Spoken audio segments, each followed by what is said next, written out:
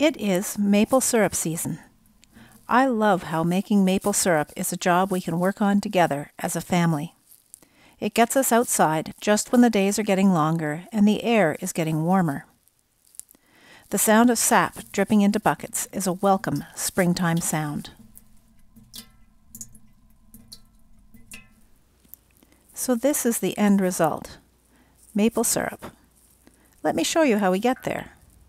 It starts with the maple trees. We tap the trees and collect the sap into buckets. We've been doing this for over 10 years, and honestly, it's my in-laws that do most of the work. The kids have been involved since they were small, and now that they have grown up, they are both a big help.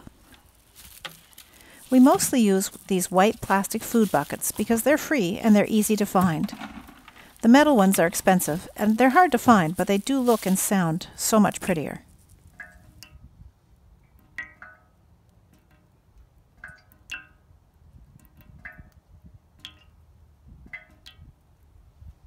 So when I went out to paint, I made sure to paint the metal buckets first.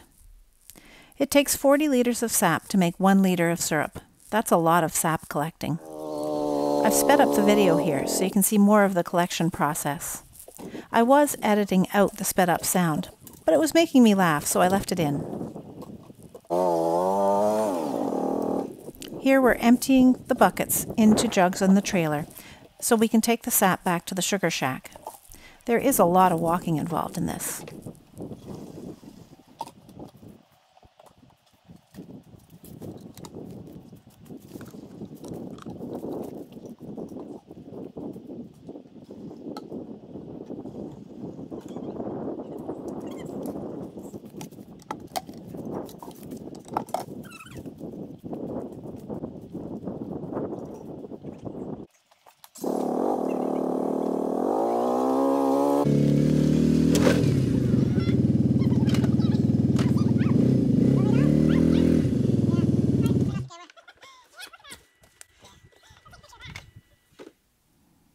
Then all that sap needs to be boiled down.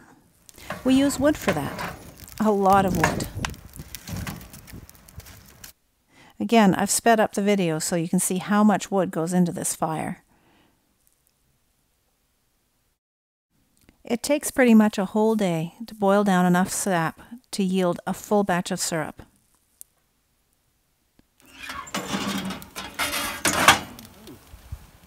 We need cold nights and warm days for the sap to run best. On this morning there was a light dusting of snow, and I liked how that snow wove a scattering of blue notes through the warm brown clutter of the forest floor. I did my best to work those cool notes into my painting.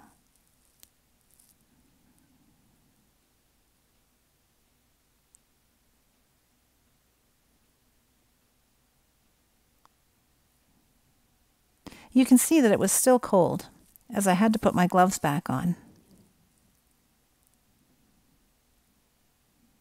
This was the fun part, laying in the blue shadows onto the fresh snow.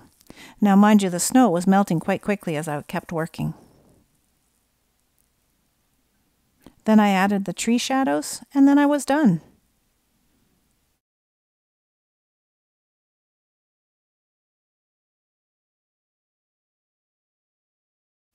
A few days later we had more snow, so I made sure to go out.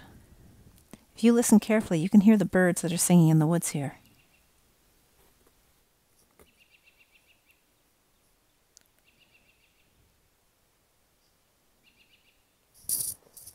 Sap's frozen solid.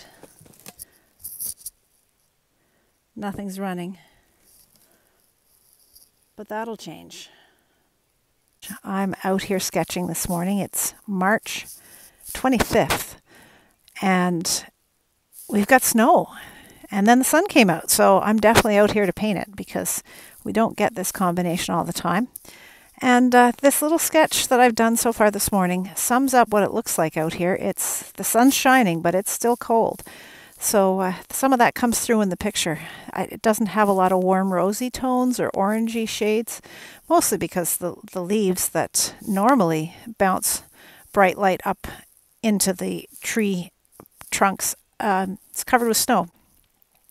You might wonder why I'm out here. Why am I painting out here? And Part of it is just for practice, and part of it is I just love the idea that our family can make food from trees. It's just so cool. So I'm out here celebrating the fact that it's spring and the fact that we can be outside doing something useful.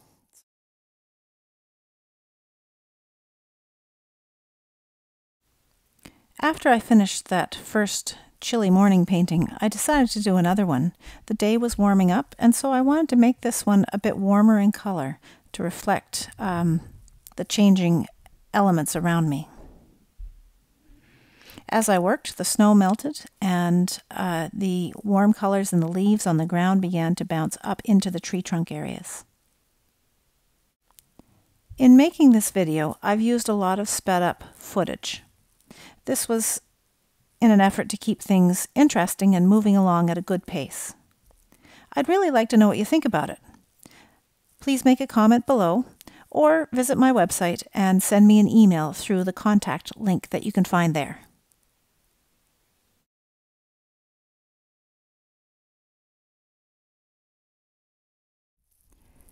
So here's how my second sketch turned out. And in this one I tried to put more of the warmth of the sunshine into this painting compared to the one I did earlier this morning. And that was a little easier because it has warmed up and some of the snow is melting and some of those orange leaves are starting to poke through the snow, and that lets light reflect off those orange leaves and onto the bark, and it warms things up just a touch.